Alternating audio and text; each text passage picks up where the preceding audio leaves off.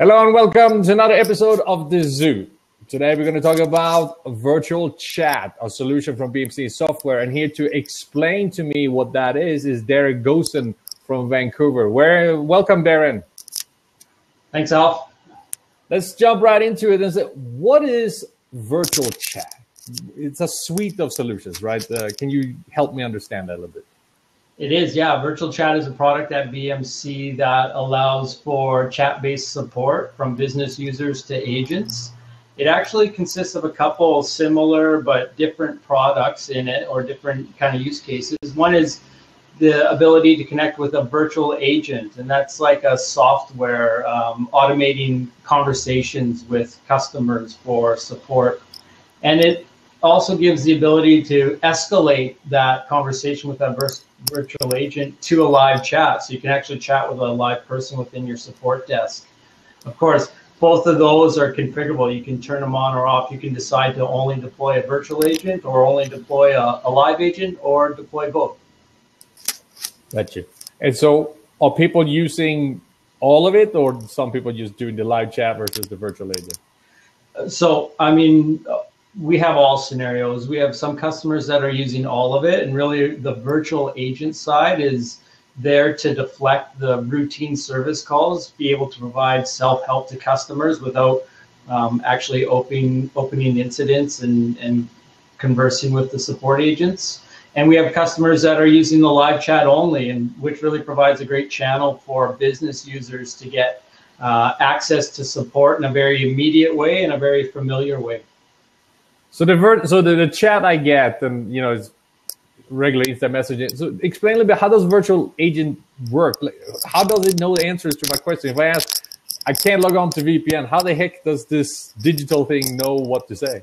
Yeah, good question. I mean, the virtual agent can be configured to multiple data sources. Obviously, with BMC and Remedy knowledge management, we have a great knowledge source available, and there's a deep integration with that knowledge source. You can create frequently asked questions and kind of tailor it so that the agent answers in a very sort of conversational way. And that's called Artificial Intelligent Markup Language, or AML. And you can really configure it to any knowledge source that has the web services available. Ask a question, get a response back, and hopefully provide answers to your customers right out of the gate. So knowledge management becomes more important because, well, right now knowledge management is esoteric articles written by engineers for engineers that no regular person really understand. But with virtual agent, it becomes more important to have more accessible information and maybe a deeper and wider library of knowledge articles in an enterprise. So if I expand my knowledge management article library, the virtual agent can actually delivering it to our customers. Is that correct? Yeah, absolutely. It can pick up that knowledge management. And like you said, it is very important. I mean, the virtual agent is as smart as your knowledge database, right? So providing and creating content where it is very applicable to the broad issues that you have within your organization. And it's in a way that is very presentable to your customers so that they can easily consume it, is important and provides a ton of value to the virtual agent. So who are the companies that use something like a virtual agent? Is it small businesses or larger enterprises? What type of organization are we looking at? I mean, it's both, really.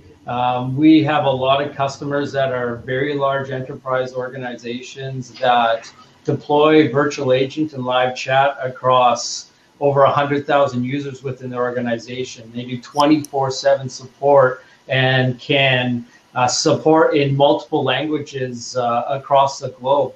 And then we have smaller organizations who might do it to 5,000 or less individuals, deploy it up to 5,000 or less individuals. And in some cases, it's actually their primary means of support. We see it with organizations where they're all essentially internal business developers, and organizations like a restaurant business, for example, that has the actual franchises use the product to get support for issues that they might have out in the field.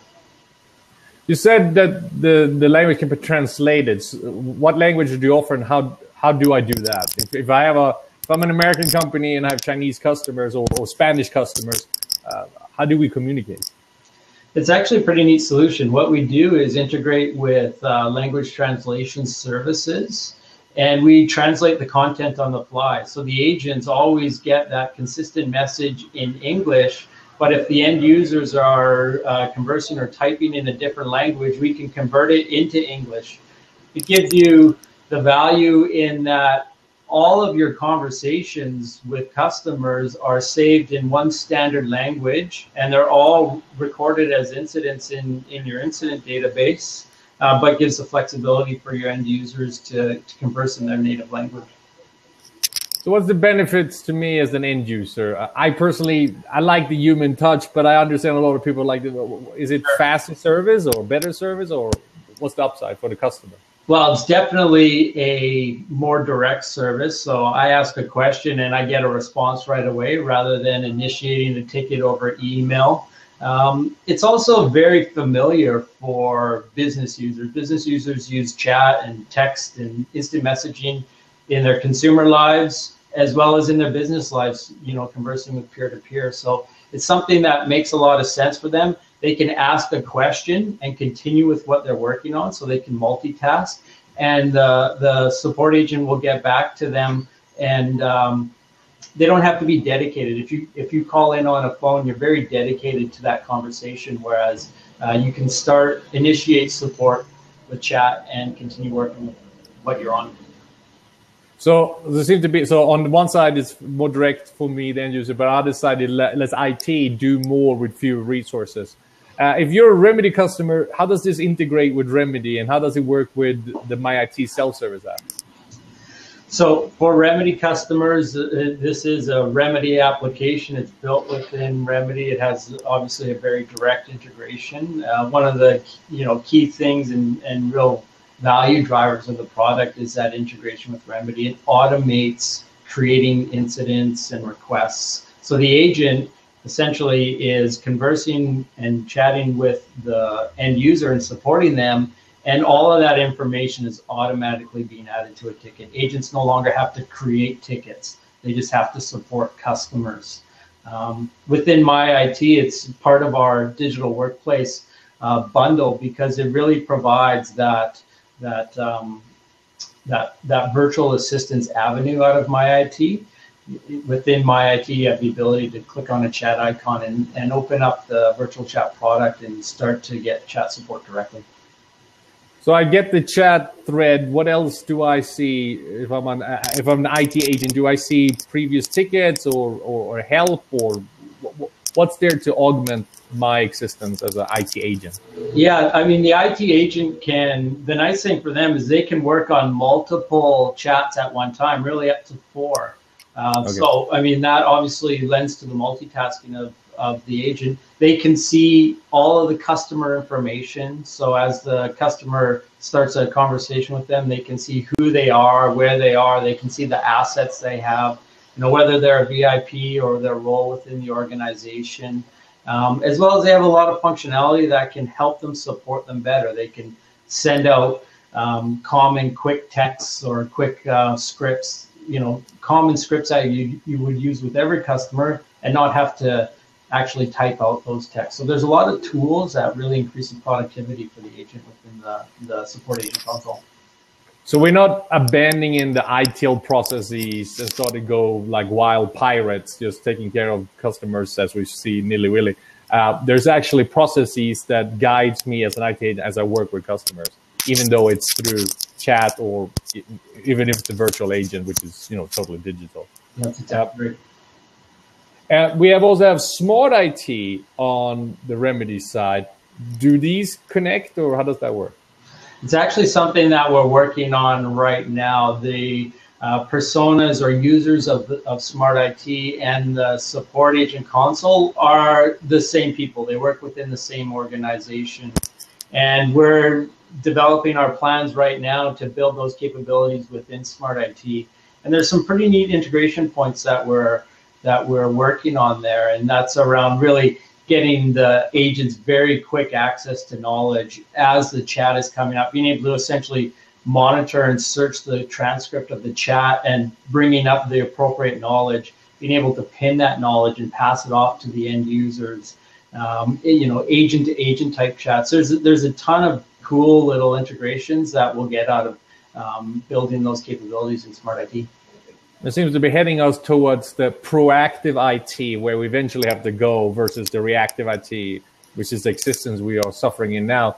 And this seems to be a step forward there. But it's still one question I have is, it's not new, instant messaging and chat and even virtual agents is new. Why do you think it's so popular? Because right now it seems to be one of the hotter products in the market.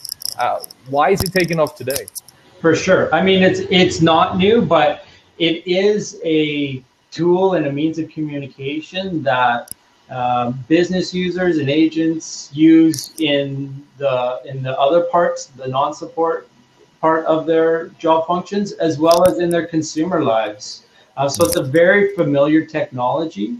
The other thing is we see is chat and phone. These are all getting married together with unified communications. It's essentially becoming one product. So opening up a chat channel within your support organization is essentially working towards combining all of those products together so that we're giving our business users different options in which they can contact support. Gotcha. No, that makes sense. Consumer technology has been driving this very much on every level. Every type of enterprise technologies today dictated to by the consumer technology. So this makes sense. Well, thank you so much, Daren. I appreciate you taking the time and educating me on the virtual chat. I think it seems to be like a beautiful experience. I must try it myself. It is. Thanks for the time, Al. Rest out there. Take care. Be safe. Bye-bye. All right.